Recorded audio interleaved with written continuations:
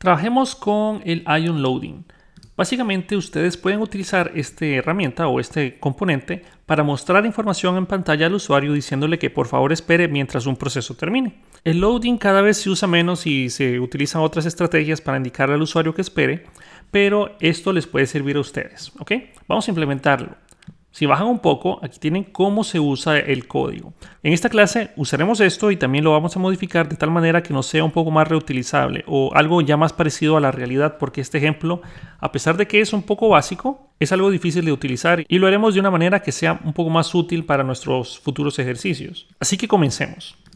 Hay que crearse una nueva página, Ionic, G de generar, page, espacio, dentro de pages, se llamará loading, menos spec igual false. Y presionan Enter. Esperemos que esto termine. Cerramos. Aquí tenemos nuestro loading component. Hay que mostrar, bueno, hay que hacer que aparezca en nuestro menú. Ustedes ya saben cómo es la cuestión. Regresemos a nuestro inicio. Ya lo vamos a cambiar. Ya casi lo cambiamos. Para no usar este archivo, copien esta última instrucción, coma, pegan. El icono que vamos a utilizar va a ser refresh menos circle. Y aquí cambiamos esto por loading. Y la ruta sería loading, todo en minúscula. Grabemos los cambios, cierro. Regreso a mi loading módulo, porque quiero cambiar este header. No voy a utilizar este header, quiero usar el header component que yo tengo definido. Para eso hay que importar el components module. Ahí está.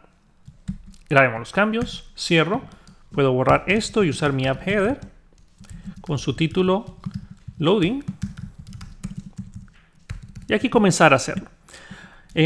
Coloquemos un H1 que diga loading page. Realmente no vamos a hacer mucho en el lado del HTML. Casi todo lo haremos en el lado del componente .ts. Aquí es donde lleva la mayor parte de la lógica. Para utilizar el loading controller, ocupamos nosotros importar esta información que tenemos acá. Okay, hay que importar el loading controller. Aquí está la inyección. Y luego ya lo podemos utilizar. Así que comencemos. Primero, la inyección. Private loading CTRL de tipo loading controller tab. Asegúrense que lo importe de Ionic Angular. Excelente. Luego en el ng-init, que es lo que se dispara cuando la página entra, ahí quiero disparar mi loading. ¿Cómo lo hacemos? Si vemos el ejercicio, aquí tiene un async present loading y tiene todo este código. Si quieren, copiémoslo, lo pegamos, pero no dentro del ng-init. Colocámoslo dentro de la clase, cambiamos este loading controller por el nombre que nosotros le pusimos, loading CTRL, y eso debería ser todo. Aquí llamemos el this.presentLoading. En teoría eso es todo. Okay, en teoría. Vamos a probarlo. Hagamos clic en loading, aparece el loading y a los 2 segundos va a desaparecer. Okay, puedo recargar, entre el ng-init, 2 segundos después desaparece.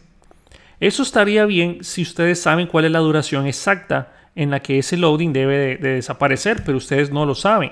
Puede ser que una tarea síncrona demore 1 segundo y otras veces puede demorar 5 segundos. Puede ser que demore dependiendo de la velocidad de internet. Entonces no lo vamos a trabajar con el duration. Ustedes pueden ver todas las propiedades que existe en el loading controller en la página de Ionic. Por los momentos, este present loading le voy a agregar un parámetro. Va a recibir el mensaje de tipo string, que es lo que yo quiero mostrar acá. Mensaje. Ok, si ustedes le ponen aquí message, ya no hace falta que pongan eso. Lo podrían dejar de esa manera. Ok, como ustedes quieran, lo puede dejar, es lo mismo. Aquí me está marcando un error porque me pide ahora el mensaje. Coloquemos algo como espere, por favor. O espere, nada más. Espere, está bien. Grabamos los cambios, regresamos a la aplicación y simplemente va a aparecer el mensaje de espere. Ok, aparece y nunca se va a quitar. Aunque ustedes hagan clic afuera, nunca se va a quitar. Hay una opción para que se pueda cancelar cuando ustedes hacen clic afuera, pero eso no lo vamos a implementar. Lo que yo quiero es hacer una tarea síncrona en el ng-init set timeout tab y al segundo y medio yo quiero cancelar ese loading. Así que empecemos. ¿Cómo hacemos eso? Si miramos la documentación, aquí tenemos una instrucción que dice loading.dismiss. Por aquí está. Bajémoslo en los eventos. Loading.dismiss. Aquí está. Esto es lo que yo tengo que llamar para cancelar ese loading. Pero el loading va a estar aquí adentro.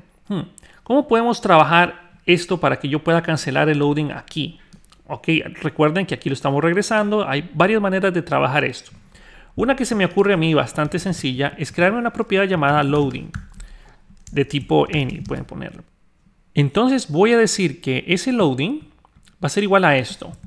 This.loading será igual a la wait del this.loading.create y creo el mensaje.